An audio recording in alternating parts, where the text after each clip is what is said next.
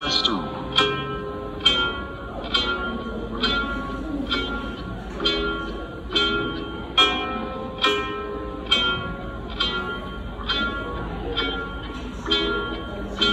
the end of every unit, your teacher has a chance to teach a lesson about other lessons and their context to enhance.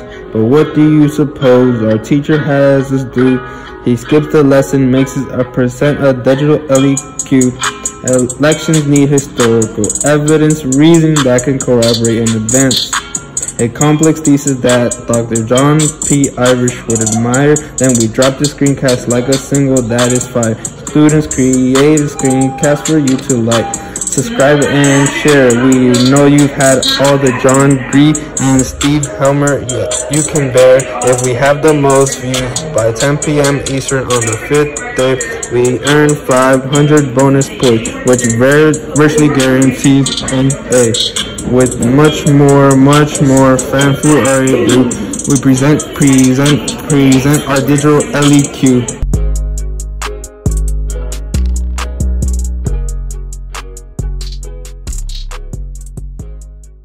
In this slideshow, we are going to be talking about how Europeans established colonial empires that transformed the global economy with new systems of labor throughout the years of 1500 to 1750. In the Americas, people started to rely on the new labor system made, such as slavery and the slave trade, which affected many aspects of both cultural and social growth. Although relying on these systems had its negative impact on different countries and colonies, the economy ran off these harsh conditions just to keep a level and maintain developed trade system. The new ways that colonial labor system began and surely didn't come to end after any time soon. We have three big questions you will have to answer to. After being introduced to our historical evidence and having new understanding of the causes and effects, how did Europeans adapt to new trading systems, and how had they changed when travelers brought more goods and diseases? What type of negotiations were made between the colonies, and how had they affected their views of life? What type of actions did the Europeans take to keep their communities running?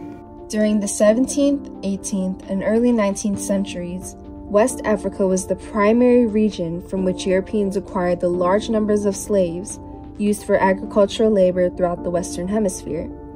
This new system of labor was relied on heavily because of the terms of work and the amounts of it that wanted to be done by the Europeans. One of the main examples of the extent reached to provide for this labor system was the slave trade along the Caribbean. The conditions of slaves in the Caribbean were probably worse than they were anywhere else in the world, with the possible exception of slaves in Portuguese Brazil. Slaves in the Caribbean worked on extremely labor-intensive sugar plantations and were considered as expendable labor due to the ready and continuous supply of new slaves arriving from Africa. In our first source, we have a picture that comes from the courtesy of Yale University Library. It shows a picture of the delegate of Swan during the European expansion. In the picture, he's negotiating the return of the English hostages, and he wants pretty much what he wants to do is bring the peace back. And he wanted to start building this peace in October of 1764. Europeans, they wanted to negotiate with Native Americans for land, but they started noticing that the population started to increase. Once they started noticing that the Europeans' population was increasing. It led them to a strong conflict, because they started noticing that they didn't really need to negotiate. They had a strong population. They were overcoming the Native Americans. So they were like, why negotiate? So it led them to a conflict. And pretty much they gained this overpower over them. They pretty much saw that they were a stronger power for them. So what they pretty much, I guess you could say, offer them was they offered that the American Indians would do free labor, quote unquote free labor, which is not really free because, which is not really like a deal because it's free labor. So it worked for a small period of time. The American Indians, the Native Americans bought it, but then they tried to fight back, and these Europeans tried to enslave these American Indians, but they really failed because there was a lot of escape routes in the north. For our next piece of historical evidence, we have a quote from an article titled Creating New Social Orders, Colonial Societies, 1500s to 1700s by Dr. P. Scott, which makes this a secondary source. The quote states, "The transition from indentured servitude to slavery as the main labor source for some English colonies happened first in the West Indies. As Europeans moved beyond exploration and into colonization of the Americas, they brought changes to virtually every aspect of the land and its people, from trade and hunting to warfare and personal property. European goods, ideas, and diseases shaped the changing continent. Transatlantic travelers have been influenced by the diseases, goods, plants, and animals. Herbs, flowers, seeds, and roots had also made their way through the transatlantic voyage, which became a product of goods that they were able to trade. European trade had increased the dependency of these transatlantic travelers, while at the same time, European diseases had begun to spread, which led to the decrease of the population and survivors having to find a new way to adapt to a new life." The quote from the article relates to our thesis and theme for economic systems because the quote reflects on how products and diseases impact the economy of transatlantic travelers and Europeans. The exchange of goods such as pelts, copper kettles, and weapons had created a huge impact in the changing of material cultures of the native people. Diseases such as smallpox had made the very young and the very old more vulnerable, which increased their mortality rates. For the next piece of historical evidence, we have a drawing by a native Mesoamerican that's featured in a book called the Kingsborough Codex, making it a primary resource. In the picture, you can see a well-dressed Spaniard pulling an injured native's hair, revealing the cruel treatment that natives went through. Having slaves and people to do labor was common, because in most cases, there weren't enough colonists to finish the work. They also couldn't always rely on the power provided by animals, wind, or water. Therefore, the more need for this system by the Spaniards, the more desperate they became, causing them to be more forceful towards the natives. Maintaining the society greatly relied on working fields and building villages, which is why the Spaniards did what they could to ensure that work was getting done in order to fully run a working and growing society. The interaction that the Spaniards had with the natives showed the extent of harm that they would go to be able to take care of their community and what they needed to expand their empire and land. This source can connect to theme 2, cultural developments and interactions, and also our thesis because they developed an idea that instead of the Spaniards tending to their own work, they would create a pattern of using natives as their workers, or also referred to slaves.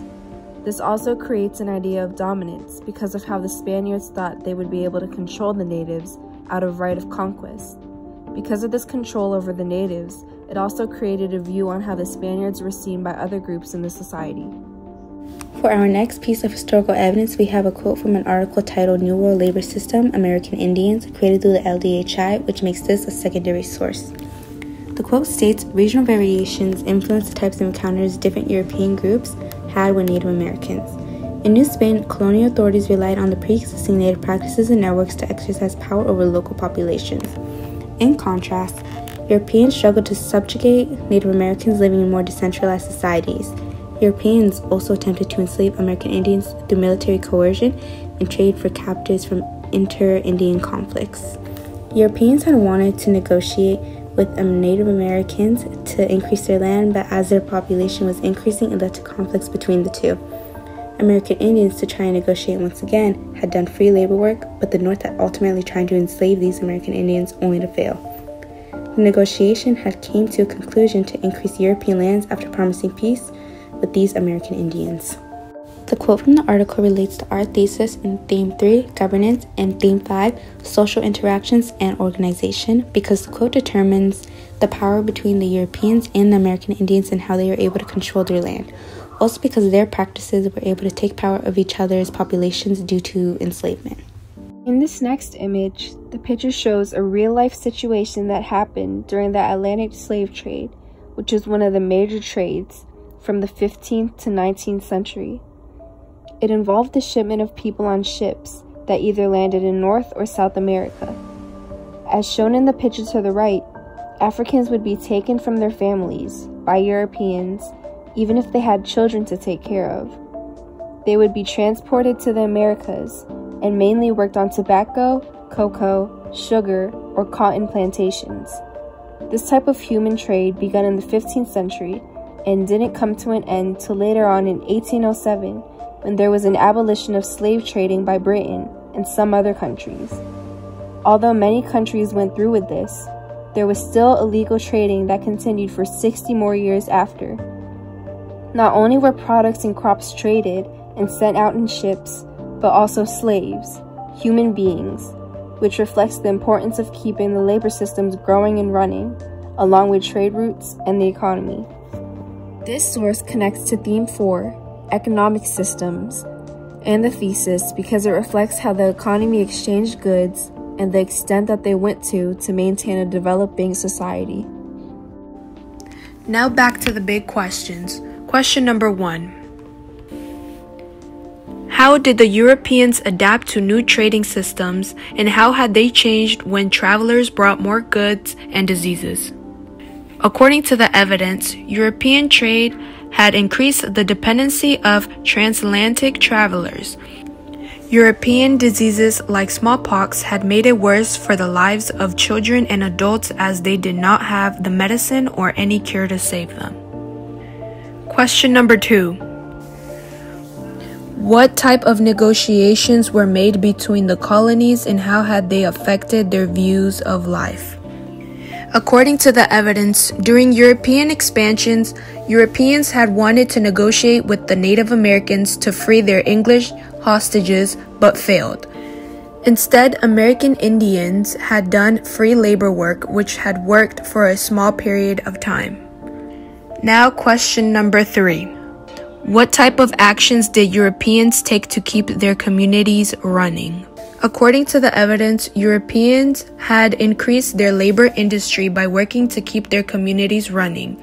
They had worked on tobacco, cocoa, sugar, and cotton plantations to increase their trade.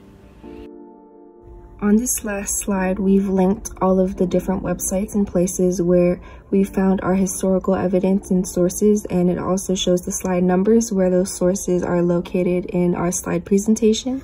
But overall, this is the end of our slide presentation. We hope you guys have enjoyed and learned something about colonial empires and the new systems of labor.